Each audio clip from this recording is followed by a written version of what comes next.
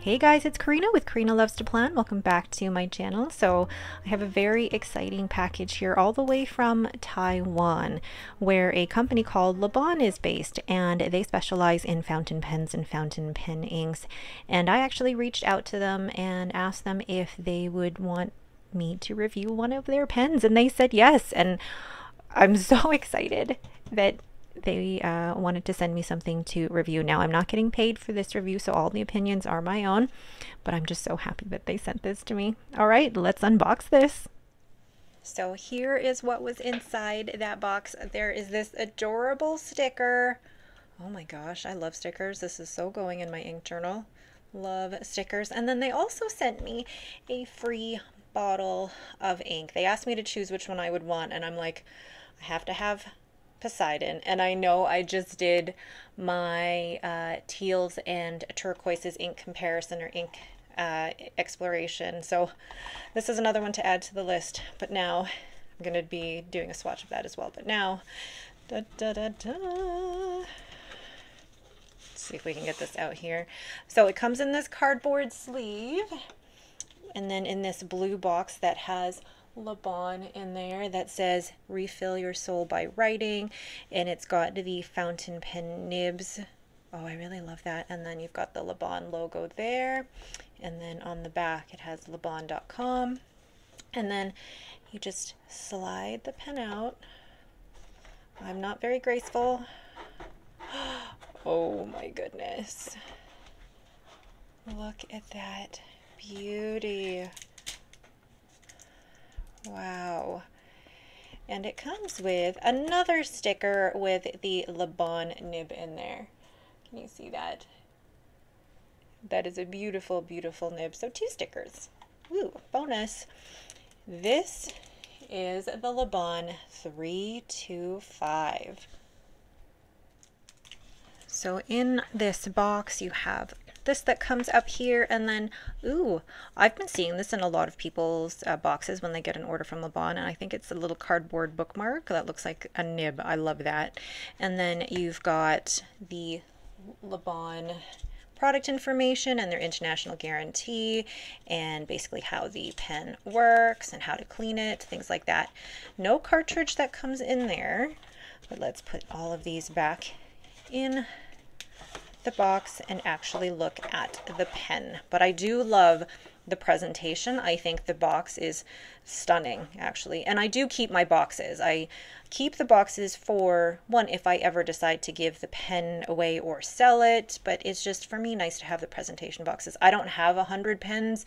I now have under 20. I'm just going to keep it at that number, but this is enough for me to keep boxes for. So let's go ahead and unbox this gorgeous pen. As you can see, it looks pretty big. It's got the ivory, well, ivory-like resin. It's not real ivory, it's ivory-like resin. And then the cap is black along with the end finial here. And then you've got the beautiful LABAN logo there. And then you've got a really, it feels like a bit of a stiff clip. There's not, I would say there's, you know, it's a good clip. I don't use clips that often. And then you've got the cap that is a screw cap. And it does feel like it does take how long does it take to close that? So let's try that. So 1 rotation, probably 1.5, 1 3/4 to screw the cap off of the pen. And then, oops, and then there is the LABAN nib. It has 3952 here for, I believe, I can't remember the name of the mountain, but it is the tallest summit in all of Taiwan, and it just says LABAN, Germany. So I believe this is a JoWo nib. Yeah, this is a JoWo nib, and I got this in a broad. Yes, this is a broad nib. I will definitely be trying that out. So let's look at this compared to other pens as well. So putting that down here, let's zoom in. So comparing the LABAN 325, and this is the Cambridge Black, we compare it to the TWSBI Eco And I have a Pilot Metropolitan, a Sailor Pro Gear, and Pelican M400. So you can see it is the largest pen now that I have. So let's uncap all of these and see what they look like uncapped. So looking at all of these uncapped, it actually looks like the TWSBI Eco might be a tad longer. Let's reverse that there. Yeah, the TWSBI Eco looks like it is a tad longer, if not almost the exact same size, but then it is longer uncapped than the Metropolitan and definitely longer than the M400, although not by much with the M400, and then definitely longer than the Sailor Pro Gear. In terms of the weight of the pen, it actually feels quite good in the hand.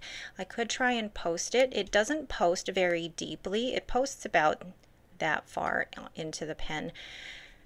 And it feels very back heavy when I do post it, so I won't be posting that. It is actually quite a heavy lid. And then holding it in my hand, it's got a good size grip section, and then the threads here are actually not sharp at all. And then there's a tiny bit of a step up with those gold bands there, but hardly feel that. Hardly feel that. It feels really good in the hand. Nice, balanced pen, not too narrow in the grip section either. This pen, if you unscrew that, does come with its own converter that is labeled with LABAN.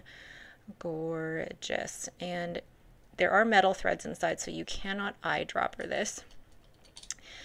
But it looks like it's got, I think it's just a standard converter, but actually that looks different to any converter that I've ever seen.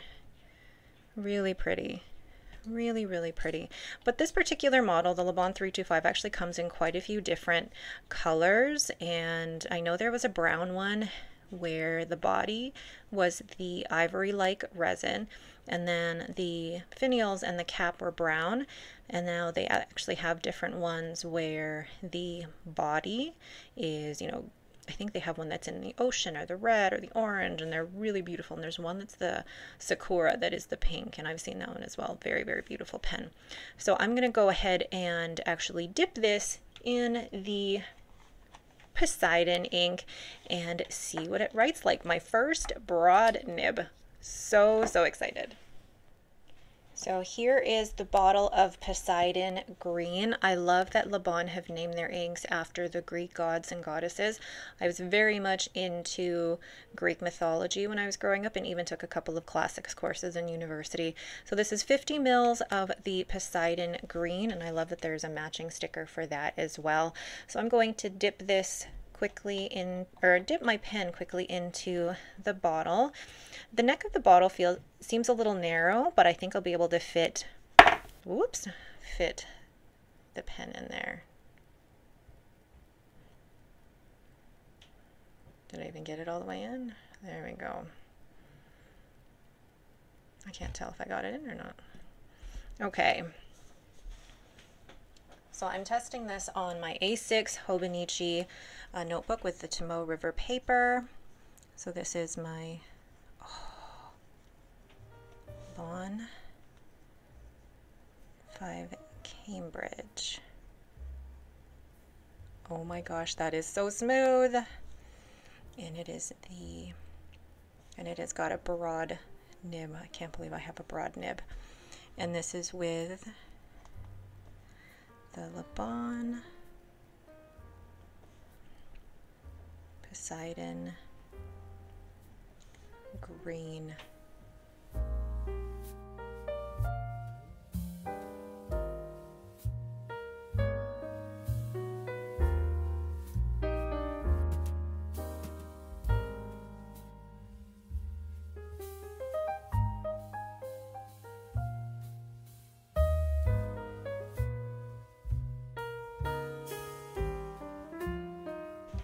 Didn't think I would like a broad nib, but I love how wet that is. I love how smooth that is. While with my tiny writing, my letters seem all squished together, even though I am feeling like I have to write bigger.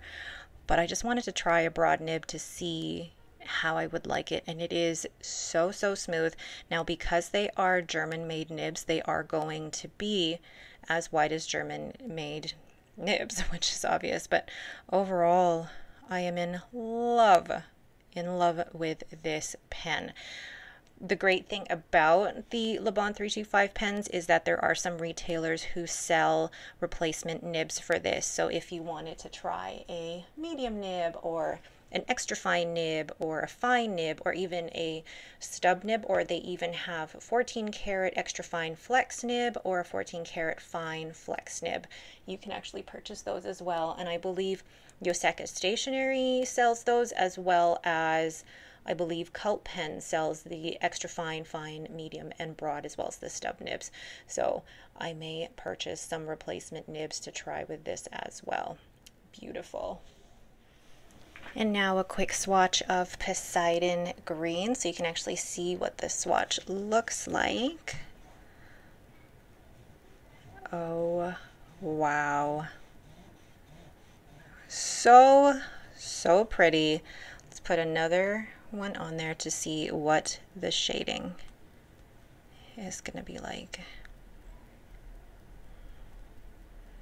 Gorgeous. Gorgeous. I need a towel.